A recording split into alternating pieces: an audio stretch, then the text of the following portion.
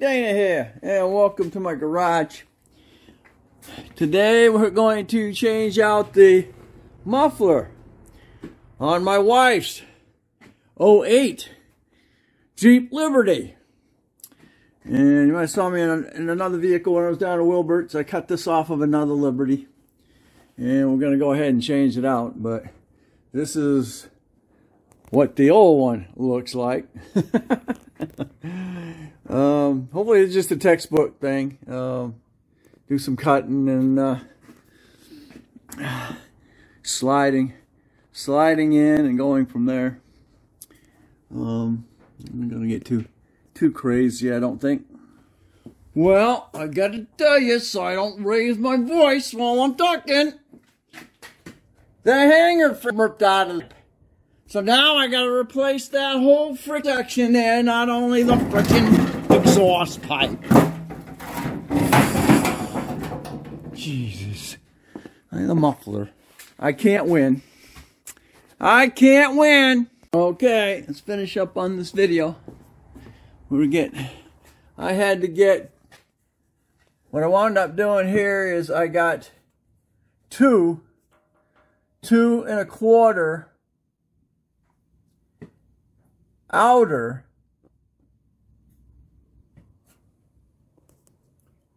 unions.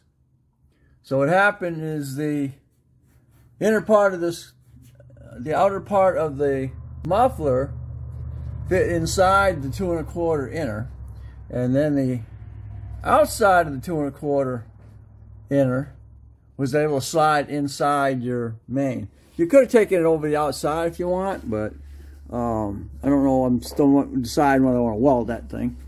And then on this side, they went on both. The inner, the pipes went inside it. Okay, so 2¼ inner diameter.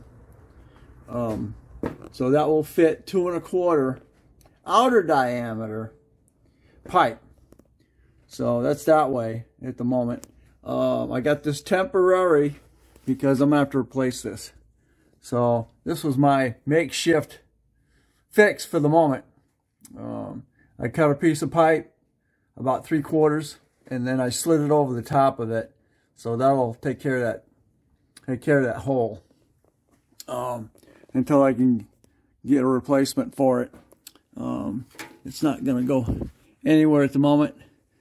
I could weld that, and then that would fill in that hole, and then clean this thing up and weld that to that, and then we'd be done. But I'm not going to do that. I'm not going to frickin' mess around for right now, because Wilbert's is closed. It's just going to be like that for now. She'll be able to drive it. It's not going anywhere, and I'm happy. I'm happy like that. So, you know, if you're able to do this stuff yourself, that's no problem. It would be a whole different scenario if you were doing it for a customer, because you'd replace that whole thing.